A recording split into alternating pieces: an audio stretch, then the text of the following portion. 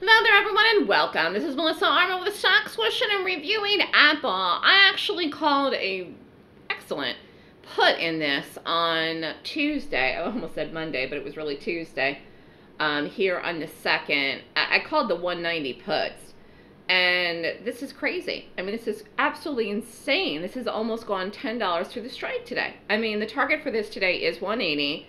And again, you could have got out of it the first day and made money, or the second day because it continued yesterday. You could have got out of this morning. If you're still trying to ride this out, 180. I mean, again, one of the things that people, I think, don't understand about what I do and how I trade gaps is I'm trading momentum. I'm trading momentum. So the momentum in Apple this week has been to the downside. It's been selling momentum, okay?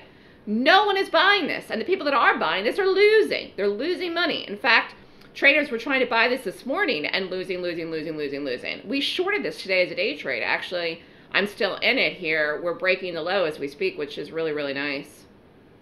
It's gonna go to 180. Actually, let's look at the market quick.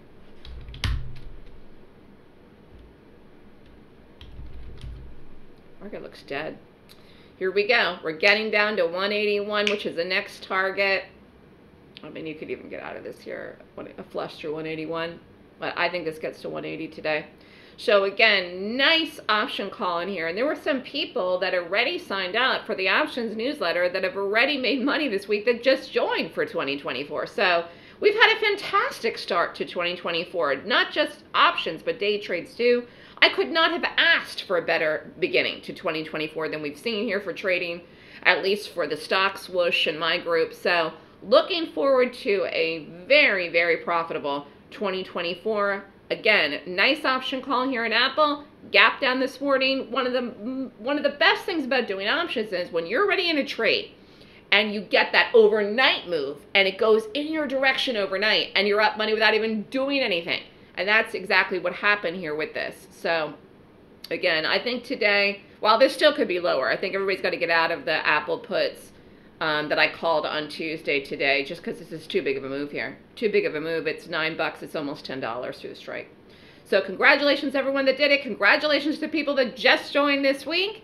And we will be watching Apple today. Again, I'm in the day trade here. We'll see where this goes. It's almost going to break 181, and it's looking good. Only 10:30 in the morning.